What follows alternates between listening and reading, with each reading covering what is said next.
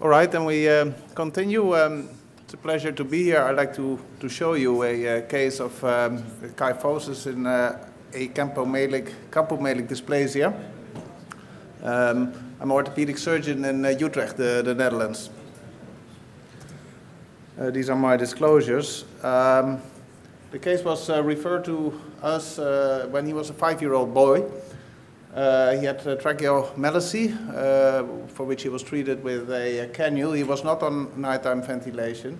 He had no neurological complaints, but he was quite weak, for he was only an in-house walker. There was no genetic anomaly identified, but what you can see on this CT reconstruction, he was missing his ischial bones. Does that ring a bell for anyone? It did not to me until I met some of the French guys, and as you know, especially Dysplasia, he has invented everything already, and he also invented this syndrome apparently. This was described in 2014, the ischial-vertebral dysplasia, which very accurately described actually what I was looking at.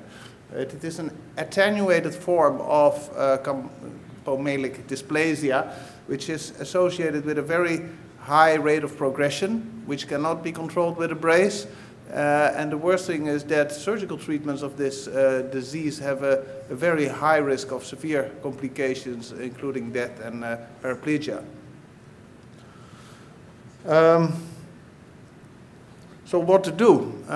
He was referred to as obviously because he was progressive, so brace treatment did not seem to be an option anymore. You had a very short trunk of about 15 centimeters.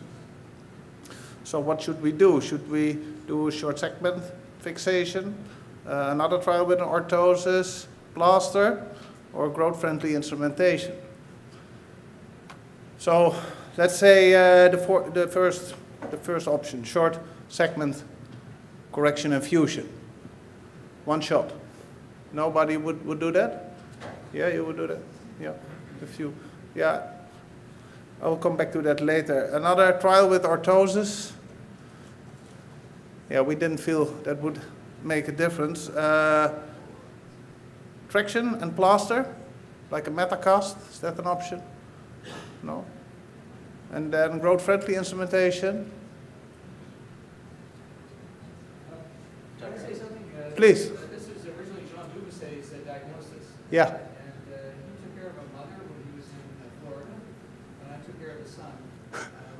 And they both had absent pedicles in the apex of their deformity, which was the failure to connect the pedicles to the body, which was the origin of the short, sharp, angular deformity. So I think before going farther along, you might look at that. Yeah, take care to don't miss the pedicle. That's a good point. I did not read that in his paper. So you found it out later, probably. Yeah. Okay. Well, but so I saw only a few hands, so most of you don't know what to do now. That's my conclusion. We thought it would at least be very, very wise to start with a traction here. I mean, as you have seen in the previous slide, his cord was definitely at risk, and progression would definitely cause a paraplegia in this patient. So we thought, let's first do halograph retraction. It's cheap, it's efficient, it very well allows you to control neuromonitoring, or actually you have feedback on the neuromotors during the traction while he is corrected. It may obviate a lot of difficult and dangerous surgical treatment. And if that is done, we can decide to go for a sliding rod or some other growth guidance to allow him some further growth. So that's what we did. And as I told you previously, we have set up an ambulant traction protocol in the Netherlands. Actually, I think 80% of the patients are referred to our center. We are in the middle of the Netherlands, and the Netherlands is well, very small compared to America. Actually, everyone is living in one big town, so that's not such an issue, the distances. So the people come to our place. We have a combination with the rehab doctors. They like to do this. It's something different for them also. So they are very enthusiastic to make all kinds of wheelchair adaptations and what you call them, pulleys and stuff. Actually, what you can see on the right, that is a spring-based traction device. That is much easier to transport because the weights in the cars are always hanging around. They came up with this thing which can be adjusted. So we put it on the wheelchair, we adjust it until the right force. So we typically counsel these patients that they come to our hospital, get their halo, and then during a week or so we can increase the weight until 50% body weight, or what is accepted. And then we send them home and see how it goes. They have regular follow-ups, and that works pretty well. And this is the bonus you get from just traction. I mean, with a very severe and dangerous kyphosis, progressive kyphosis of about 100 degrees, he recovered to almost normal kyphosis just by traction. So at that time, we decided to do the surgery. We had a very short apical fusion. I think there were pedicles, but of course we do it freehand, so I did not really check that. At the end of surgery, though, he had some loss of neuromonitoring, so we could not give him the correction as intended. So he had a bit less correction, as you can see in the CT and the standing X-ray. He recovered very well, could go home in a few days. After 1 year, he was still doing fine, although his kyphosis is progressing a bit.